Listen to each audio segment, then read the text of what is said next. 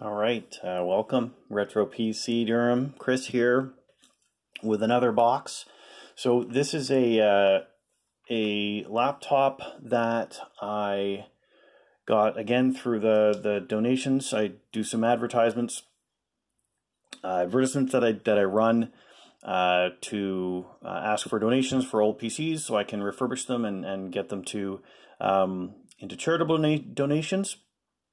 So this machine was donated by a gentleman who gave me a couple of PCs, one PC and two laptops. The PC is still in pieces. I haven't been able to put that together to use yet.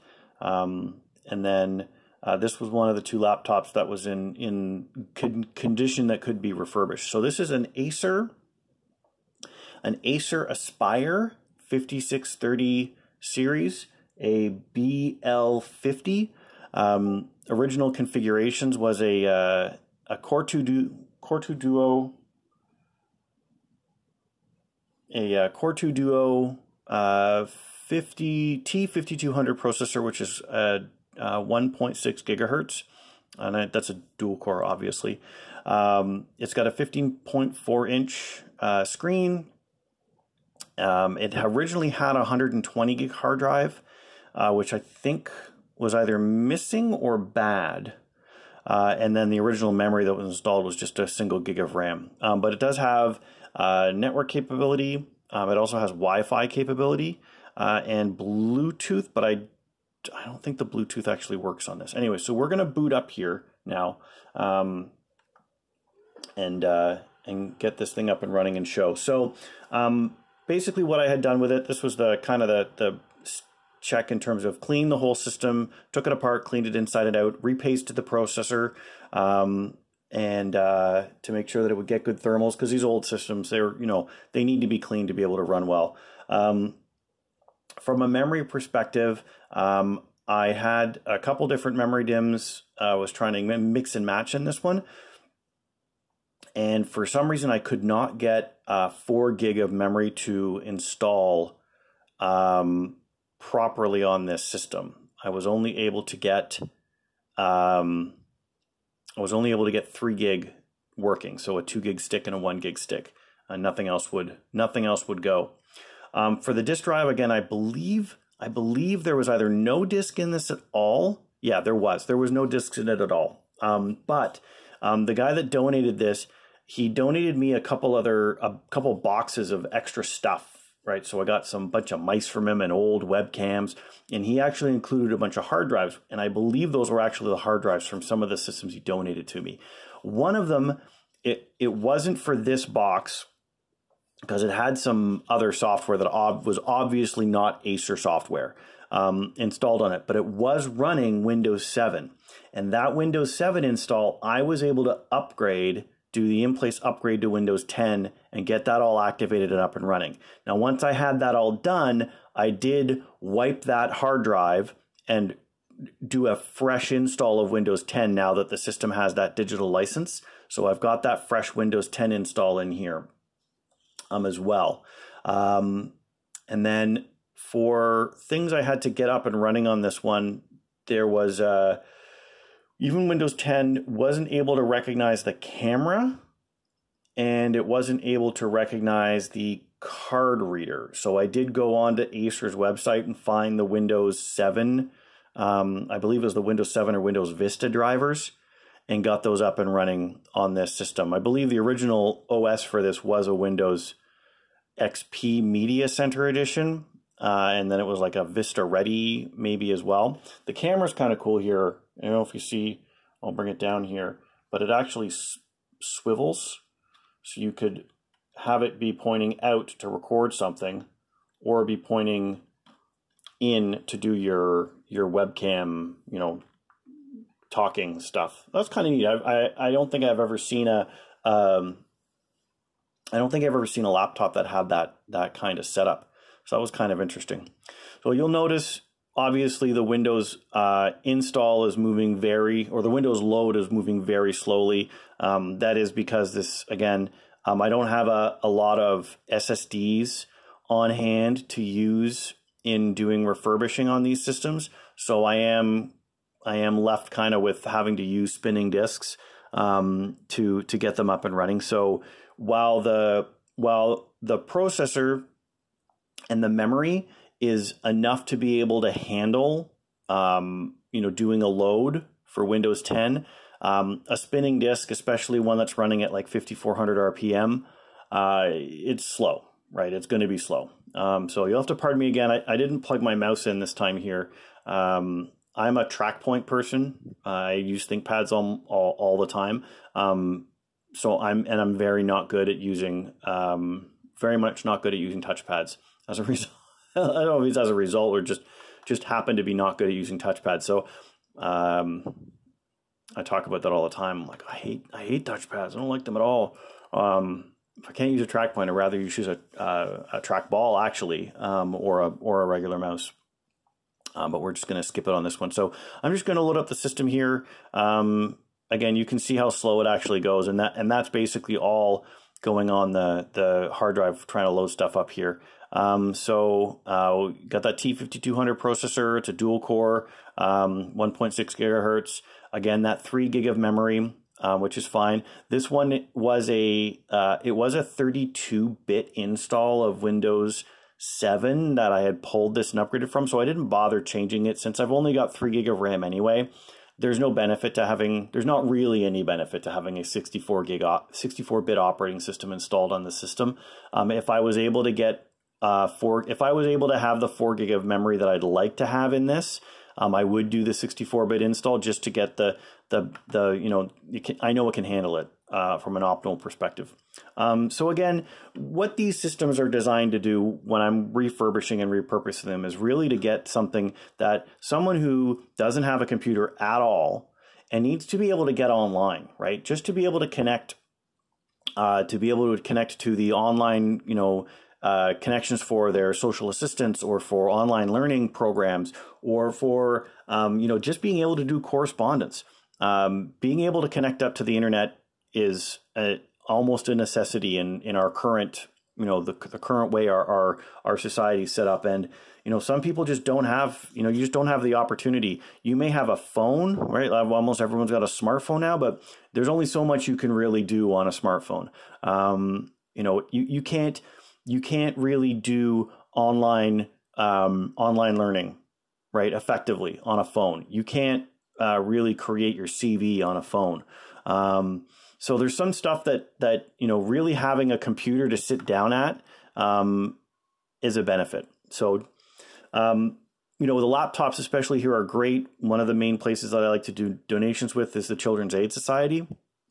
So you've got foster kids or kids living in halfway houses or group homes, not every high school and school board out there provides kids with Chromebooks. I mean, I know it's a big push now, but it's not everywhere. So if you're a kid and you're trying to go to school, having a laptop is almost a necessity, or you got to use the school computer lab or something. So having a laptop now that I can bring it to school with me, I can bring it to the library. I don't have anywhere I can set up a computer because I don't really have a home, so to speak. So this is a great alternative, and it's free. Is it awesome? Is it great? Are you going to play video games on it? Is it going to run Fortnite? No to all of those questions. But it is going to be able to handle getting you online and getting some online capability. Just to show the example here, we're going to do the old YouTube check. Now I can't remember if I've gone and done on this one before. So we can't seem to load the launcher. What's going on here? And we'll just go to youtube.com. Oh, it loaded up now. That could have just been a hard drive system issue again. So let's check it out. If we're in dark mode, that'll tell me that I've already done this once. Again, the loading time here is going to be a little slow. I'm not sure. It might be. This is a 100 meg network card, so that might be the problem. It's probably more like it's just the hard drive's working overtime to try and get stuff going on here. So let's take a look at the, let's look at the Wonder Woman 2 official trailer posted by One Media. Who knows if One Media is even supposed to be posting this trailer, but they're doing it. So we're gonna play it here and see what happens. Let's suppose that you're writing a really important email. I don't know. We're gonna go full screen here and see what happens. Again, the video card on this obviously is going to be old as all get out, so it's going to have trouble with this. I don't think that we'll be able to do full screen video at anything higher than, like, I mean, 480p would be a blessing. I bet it's going to be lower than that. We're having trouble even just getting full screen to come up and running here. If you want to get that Grammarly. Okay, the ad's done here. So we're going to see what we're running settings-wise. And we'll just wait for this to go because it's certainly going to be taking its time. Maybe I can, if I pause this, can I don't even know. Can I get the settings going if I pause it? So we're in 480p now. I'm just going to play the 480p. I'm not even going to bother trying to go to the 720 because I'm pretty sure it's going to be kind of...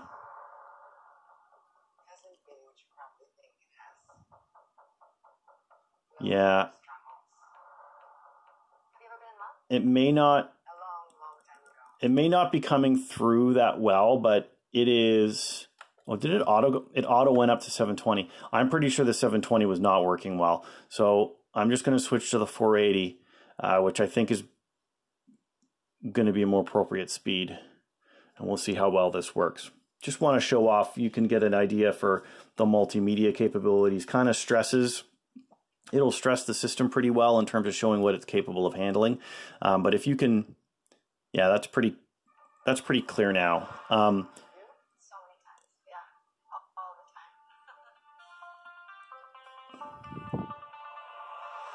So if you can get a system to be able to handle 480p, right? Like you're not going to be needing more than that really to be able to get online and do something for online learning, reading, streaming some stuff. You're not going to be playing video games on this one, but it's going to get you where you need to go.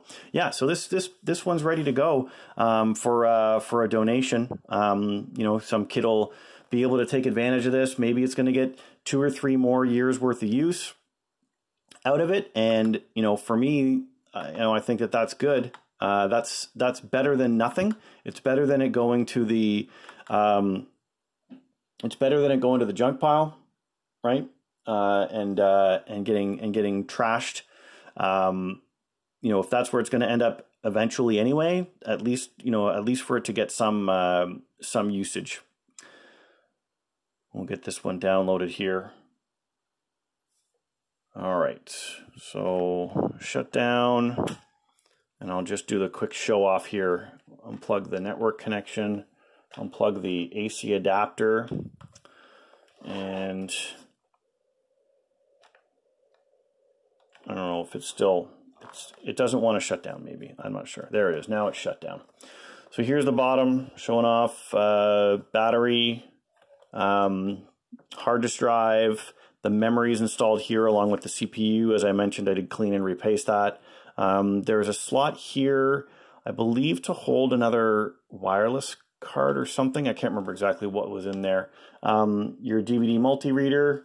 On the back, there's a modem, couple USB ports, power port, an S-video output, and a VGA output. Fancy. Some more USB ports, network connection, and a multimedia card reader. And then I believe this is probably again, this is probably card bus, maybe PCMCIA. I don't remember. They're so old. Anyways, so this is the box. This is the one that's ready to go. On the front here, you got the little switches, the Wi-Fi on-off, right? You can flick it and it turns on. This one for the Bluetooth, I think, is broken. I'm pretty sure the Bluetooth doesn't work at all. It wouldn't go very well. And then you've got some outputs here to be able to plug in headphones or something as well. So that's the box. Ready to get donated. So I hope you enjoyed this one. Again, if you ever had one of these Acer Aspire BL50s or the 5630 series, please make a note in the comments if you had one, what you used it for, work or play or business or whatever it was. Did you like it? Did you hate it? Was it good? Was it junk? Share it with the rest of the community here, and keep the conversation going. Hope you are finding good use for your systems out there in the wild. Keep things up and running for as long a usable life as possible. And until next time, take care. Have a good day.